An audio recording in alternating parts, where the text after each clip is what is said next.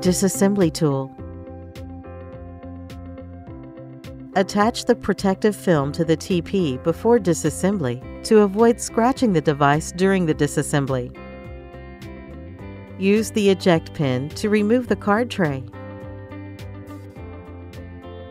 Use the disassembly tab to open a gap within the limited area between the front and rear covers. Do not scratch the power and volume buttons to avoid damaging the buckle.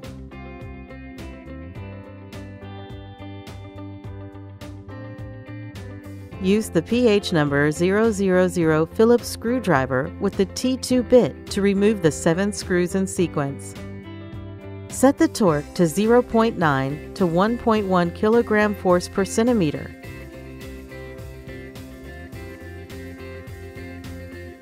Use the ESD tweezers to remove the Mylar film, battery steel sheet, and the LCD B2B connector steel sheet. Use the B2B connector removal tool to remove the battery B2B connector, the main FPC B2B connector, and the LCD FPC B2B connector. Use the dedicated coaxial cable removal tool to remove the coaxial cable heads from the PCBA. Use the disassembly stick to pry up the PCBA from its lower left corner and then remove it. Use the Phillips screwdriver with the T2 bit to remove the 8 screws in sequence. Set the torque to 0.9 to 1.1 kilogram force per centimeter.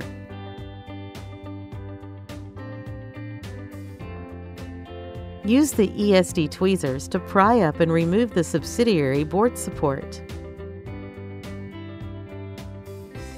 Use the B2B connector removal tool to remove the FPC and coaxial cable from the subsidiary board.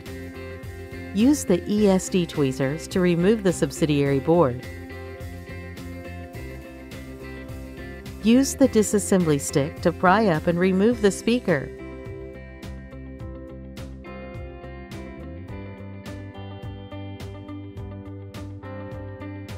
Use the metal tweezers to remove the proximity sensor subboard. Use the B2B connector removal tool to remove the front and rear cameras. Use the ESD tweezers to remove the headset rubber. Disassembly is complete. Thanks for watching.